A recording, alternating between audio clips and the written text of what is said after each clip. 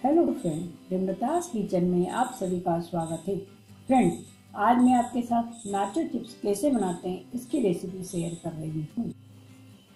Nacho chips बनाने के लिए हमें चाहिए 1 कप मक्की का आटा, हाफ कप मैदा या गेहूं का आटा, 1/8 कप रिफाइंड ऑयल या 2 टेबलस्पून रिफाइंड ऑयल, 1/4 टीस्पून हल्दी पाउडर, 1/4 टीस्पून अजवाइन क्रश की हुई, हाफ टी स्पून नमक या स्वाद अनुसार नमक, 3/4 कप पानी या आवश्यकता अनुसार पानी हल्का गुनगुना। सबसे पहले हम एक प्लेट में मक्की का आटा, मैदा, हल्दी पाउडर, अजवाइन, नमक, रिफाइंड ऑयल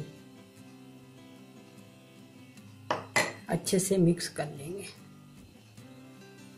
सब मिक्स करने के बाद हम हल्का गुनगुना पानी डालकर आटा गूंद लेंगे। आटा हमारा बहुत ज़्यादा सख्त और बहुत ज़्यादा नरम नहीं होना चाहिए।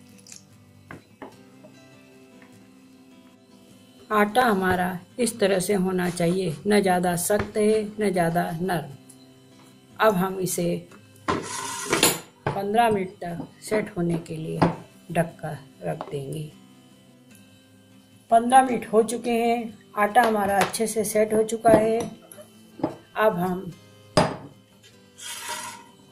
आटे को मसल कर चिकना कर लेंगे। हम छोटी छोटी लोइयां बना लेंगे। सभी की हमने लोइयां बनाकर तैयार कर लिए और चकला बेलन पर हमने अच्छे से रिफाइंड ऑयल लगा लिया है। अब हम रोटी के आकार का बेलेंगे।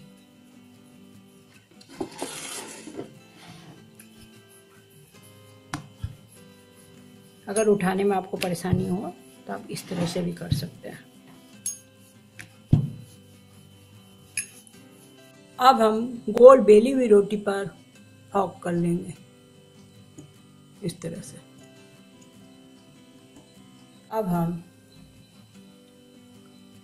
रोटी को इस तरह से काटेंगे।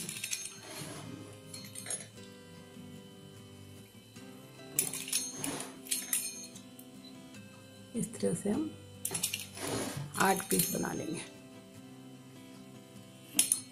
इस तरह से हम सारे नाचोस को तैयार कर लेंगे और हल्के हाथ से प्लेट में निकाल लेंगे। इस तरह से निकाल लेंगे।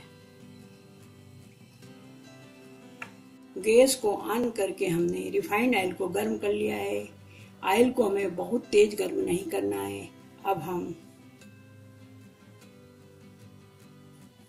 नाचो चिप्स डालेंगे।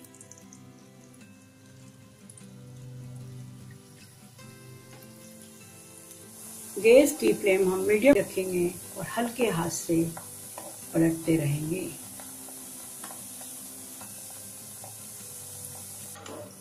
नाचो चिप्स हमारे ब्राउन कलर के हो गए। हमें बहुत ज़्यादा गोल्डन नहीं करना है। अब हम इसे एक प्लेट में निकाल लेंगे और इसी तरह से हम सारे चिप्स को फ्राई कर लेंगे। फ्रेंड्स, सभी नाचो चिप्स को हमने फ्राई कर लिया है।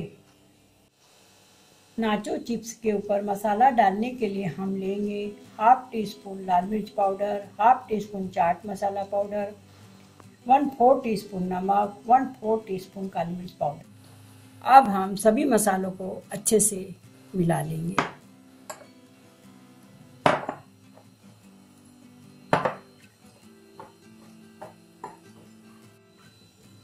उसके बाद हम मसाले को चिप्स पर इस तरह से डालेंगे।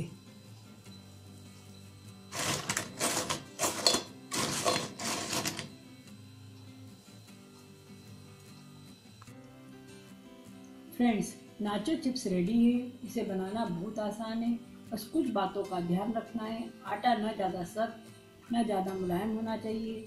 गैस की फ्लेम मीडियम होनी चाहिए एवं ऑयल बहुत ज़्यादा गर्म नहीं होना चाहिए। इसे आप सालसा या मेयोनीज के साथ एंजॉय करें एवं अपने अनुभव प्रेमलता'स किचन में जरूर शेयर करें। मेरी रेसिपी के सफर में साथ चलने के लिए मुझे सब्सक्राइब जरूर करें। Take care.